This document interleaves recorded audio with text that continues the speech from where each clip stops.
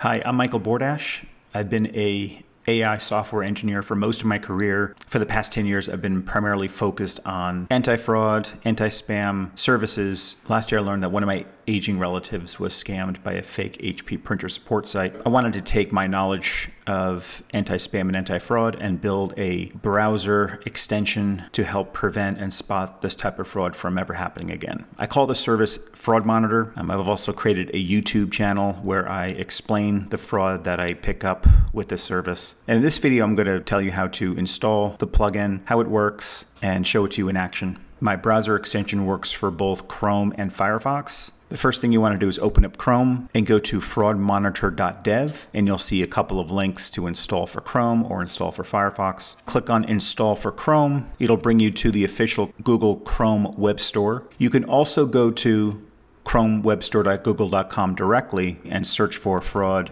Monitor, and you'll see my extension here. You can read more about the services that I provide, the description, and it's important to note here my stance on privacy. Nothing is logged, nothing is stored, nothing is transferred. So now you want to hit the Add to Chrome button.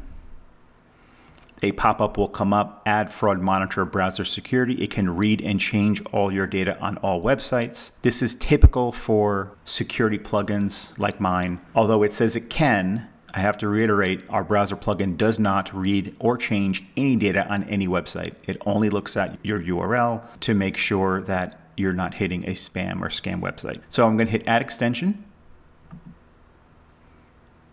You'll see this pop-up come up. You're going to close that.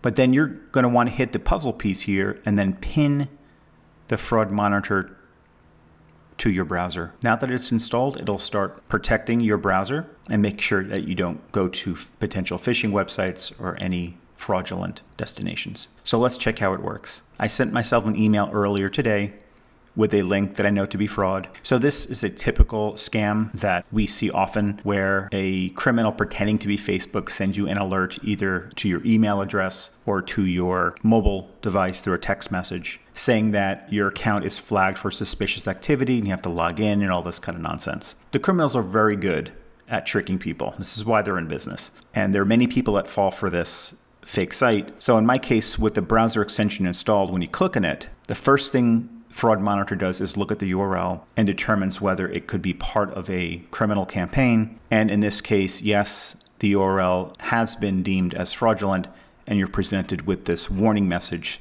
stating that the URL you're trying to access may contain fraudulent content. Proceed with caution. If you wanted to proceed anyway to see what the fraud is, just be very careful if you do that. But in this instance, we just want to close the tab and move on with our lives. That's Fraud Monitor in a nutshell. I offer some advanced features. If you click on the eye, you can turn off active scanning at any time. You can purchase a subscription for $2 a month, which unlocks advanced features.